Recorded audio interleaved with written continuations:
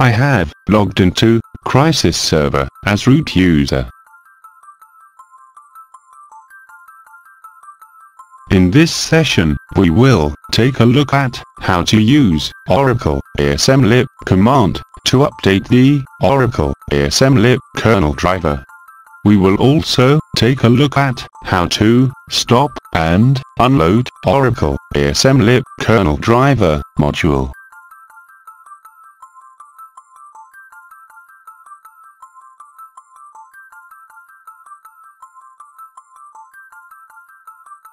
As you can see here, I am running Oracle Linux Server Release 6.4.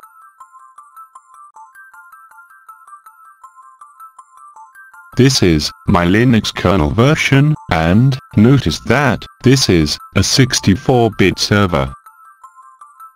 Also notice that this is an unbreakable enterprise kernel.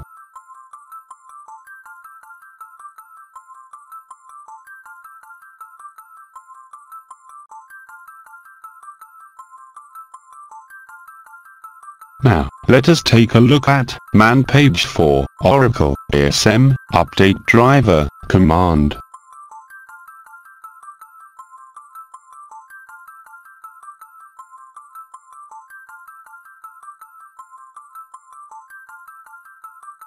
Oracle ASM update driver command can be used to update the Oracle ASMLib kernel driver software.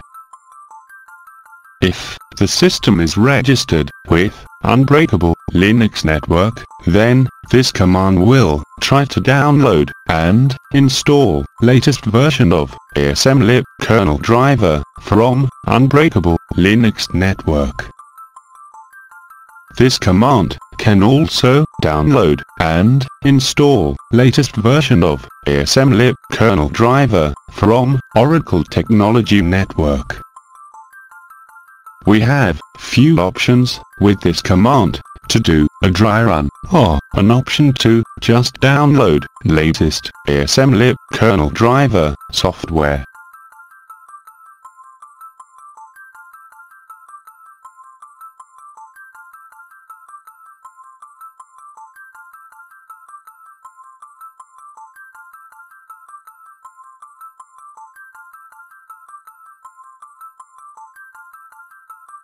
Now, let us take a look at man page for Oracle ASM exit command.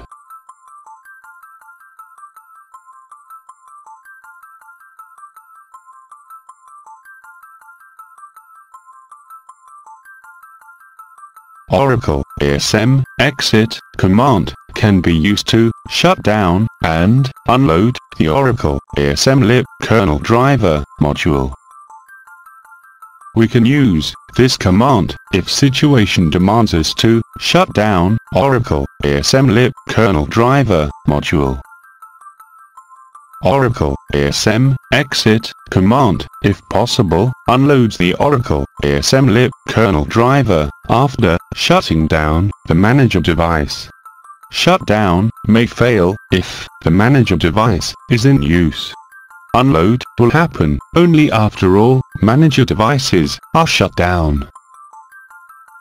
Remember that we have to shut down local ASM instance before running Oracle ASM exit command. Now, let us check the status of Oracle ASMLib kernel driver. As you can see here, Oracle ASMLib kernel driver is loaded, and Oracle ASMLib mount point is mounted. Now, let us try to run Oracle ASM exit command.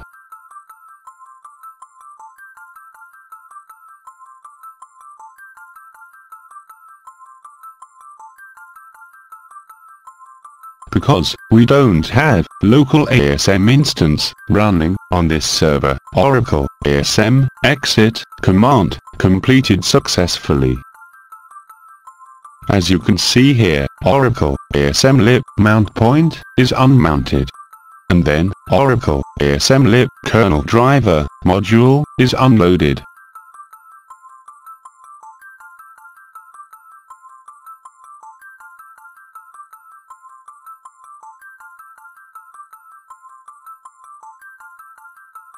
As you can see here, Oracle ASMLib kernel driver is no longer loaded. Now, let us load and initialize Oracle ASMLib kernel driver using Oracle ASM init command.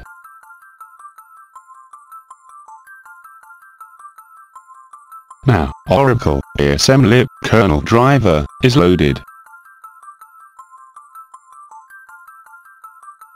Now, let us run Oracle ASM scan disks command. This command will instantiate all ASM disks.